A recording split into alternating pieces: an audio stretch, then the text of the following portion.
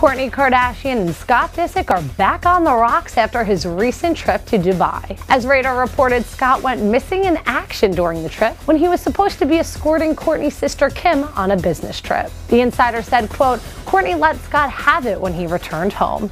It seems like she just can't trust Scott anymore." And instead of taking the blame, Disick deflected the blame on Kim. The insider said, quote, "Scott thinks that Kim really threw him under the bus because she was the one that begged him to go to Dubai in the first place." Do you think Scott is trustworthy? Tweet us at Star News or let us know in the comment section.